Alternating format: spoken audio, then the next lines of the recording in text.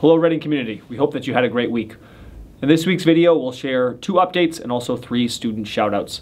So start with updates. Our first update is around the RPS Distinguished Teacher Award. So this year we have a new award to recognize and celebrate and honor some of our best RPS teachers. So this award is meant to go to educators and teachers who go above and beyond for our students and who best embody what it means to be an RPS teacher. You'll see here on the screen a link to the form. We're asking any member of our RPS community, so students, staff, family members, community members, to nominate a teacher for this award by June 1st, 2022, and by completing this nomination form. Award recipients will be recognized at the school committee meeting on June 9th. In addition, winners of the Distinguished Teacher Award will receive a one-time stipend of $500 from the Dorothy and Arnold Berger Trust Fund, which was set up to recognize and reward individual Reading Public School teachers for exemplary teaching. So thank you in advance for taking a minute to recognize some of the amazing teachers that we have across RPS. Second update around COVID-19, our community encourages all individuals to stay up to speed with vaccinations. We do offer a upcoming vaccination clinic at the Coolidge Middle School. This will be held on June 3rd from 2 to 4 p.m. There's a link in the newsletter to sign up. We also have vaccines available for now, or boosters available for children ages 5 to 11. Shifting into some student-specific shout-outs. First shout-out goes to students at the Killam Recycled Carnival. You'll see here some photos of the Killam Recycled Carnival where students developed creative games using recycled materials.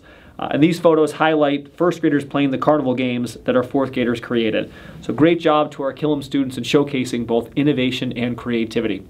Our second shout-out goes to Aliaskar Bagat, a 6th grader at the Coolidge Middle School, who recently won the top honors in the Letters About Literature contest.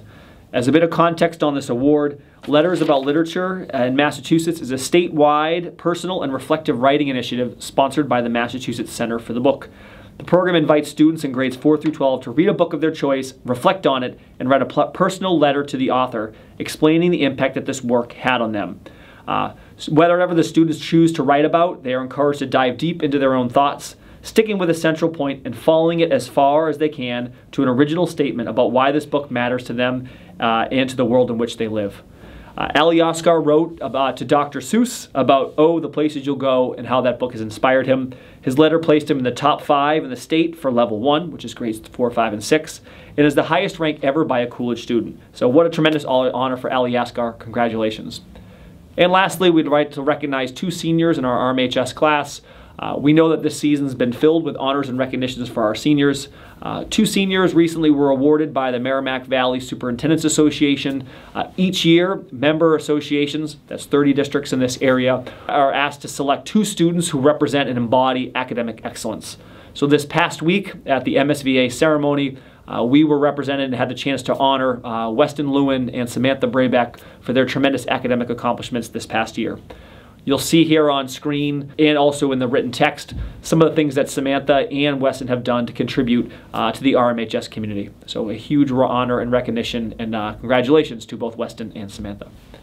We hope that you all have a great weekend, and we ask that all of our students take a moment to pause and reflect on the impact and the legacy of all of those who died serving our country. So happy Memorial Day to our Reading community. We hope that you have a wonderful weekend. Thank you.